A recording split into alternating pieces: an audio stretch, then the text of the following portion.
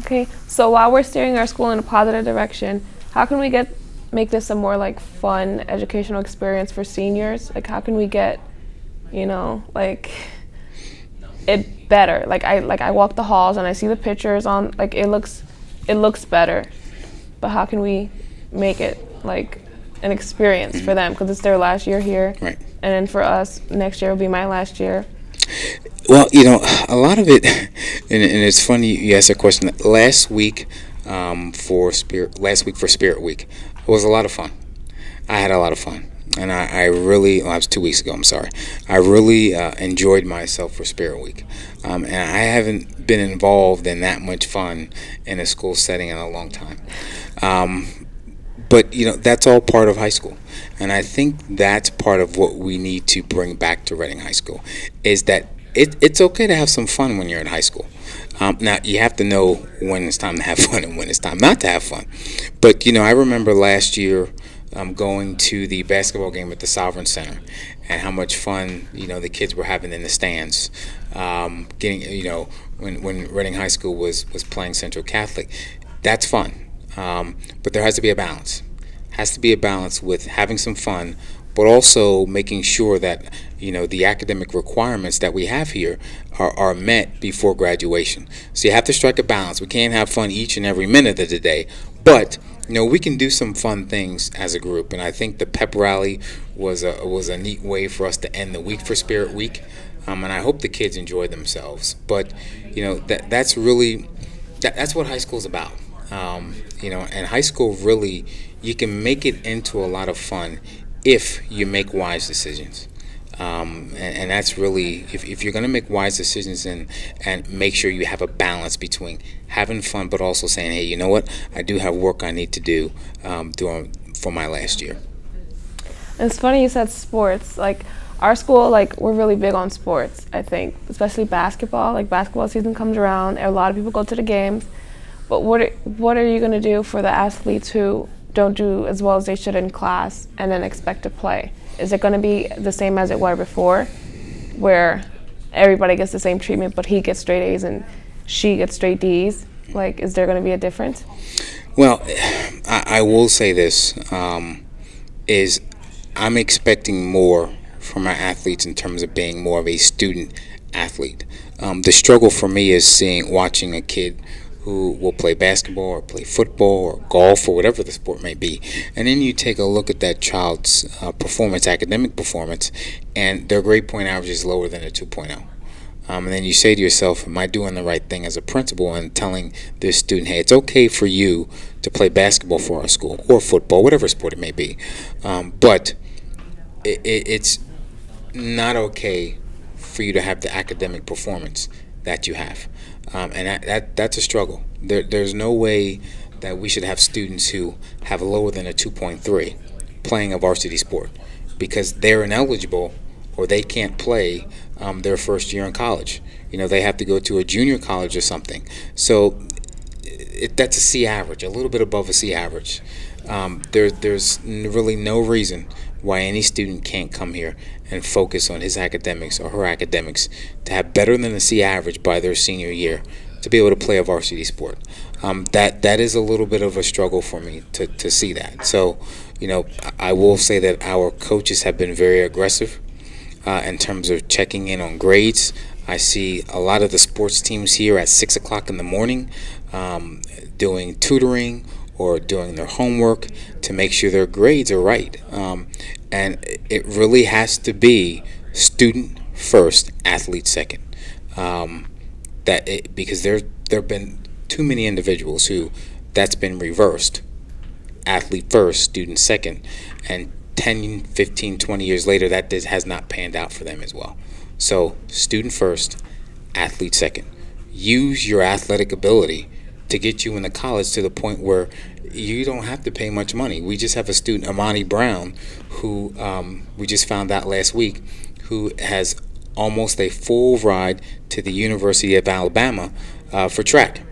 So he's used his athletic ability, because from an academic standpoint, he's a superb student, and he's used that to further himself in life, and used his athletic ability to get almost a full ride to the University of Alabama.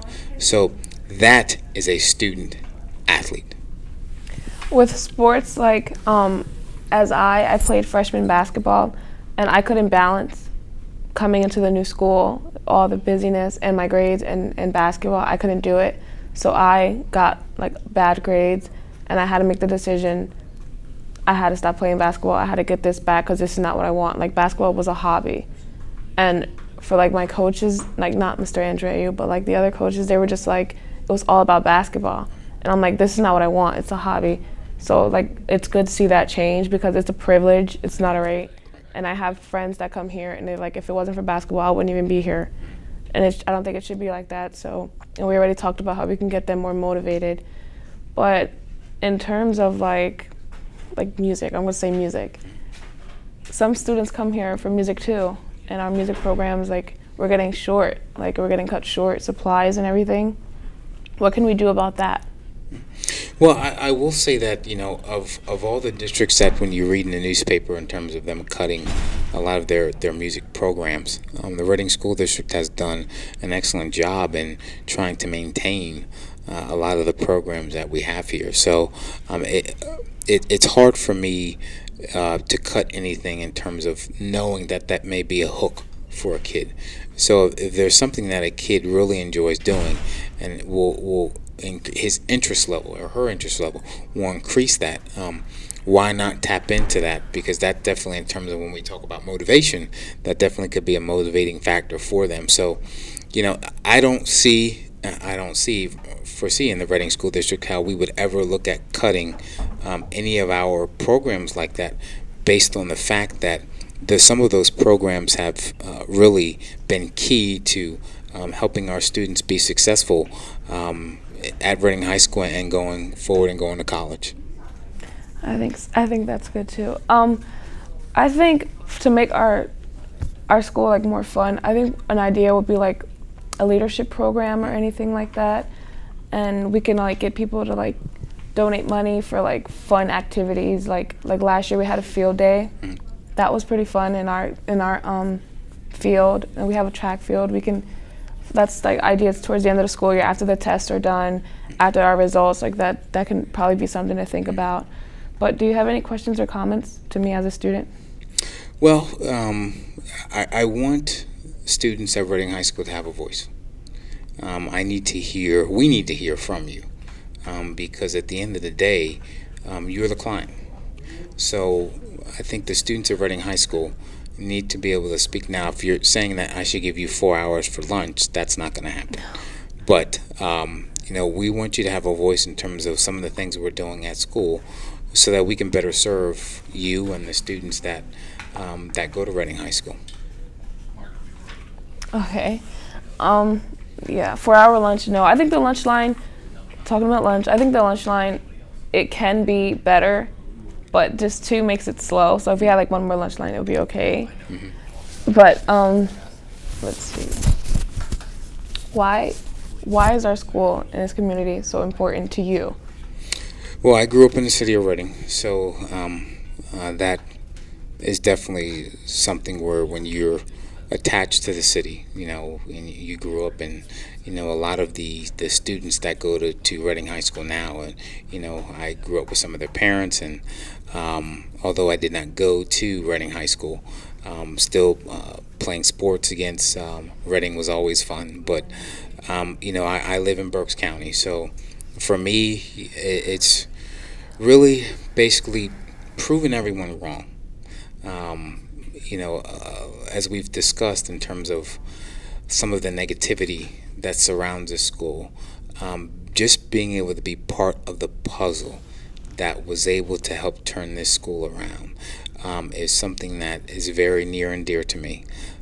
Is really something that I'm passionate about, and like I said, I just want to be part of the puzzle, so that when we put the puzzle together, we can really prove to people that the magic can happen here at Reading High School.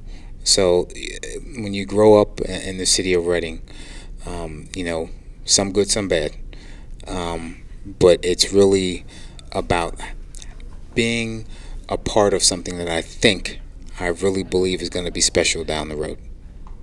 Compared to when you went to Reading High, do you see any major differences? Well, I didn't go to Reading High School, Oh, but you know, once again, I did have the opportunity to hang out with a lot of at that point in time students who went to Reading High. So, but major differences, not really, honestly, not really. Um, I have a lot of family members who went through the Reading School District, went to Reading High School, played sports for Reading High. Um, it's more of being able to take Reading High School and make it an elite school. How can we become the best? So to compare it between now and well, I can't tell you how long ago. I'd be telling you how old I am, but comparing it from now until a long time ago, it's hard for me to say what the big difference would be. But I will say is that I'm looking more towards the future in terms of where we are headed, not so much where it's been in the past. that's true. But why do you think it took so long for us to try to make a difference? Like, what was the problem before that we couldn't steer it in a positive direction before? Why? Once again, it's hard for me to say, and I don't want to speak to or speak for others who have been in the seat, before I got there.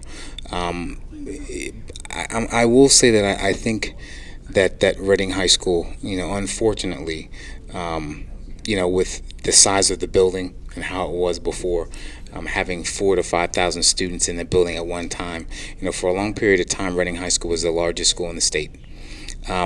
That and right now I see what it looks like with 2,200 students.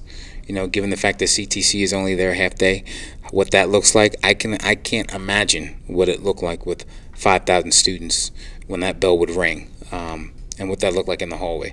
So it just seems like it would be very easy for kids to get lost in the shuffle because there was just so many of them. So if you're going to say a difference between now and years ago, it's probably the size of the school and the fact that it's been cut in half, with opening the Reading Intermediate, the Citadel, down the street. That's probably one of the biggest changes I'm going to say that I see now compared. It's just not as large as it was.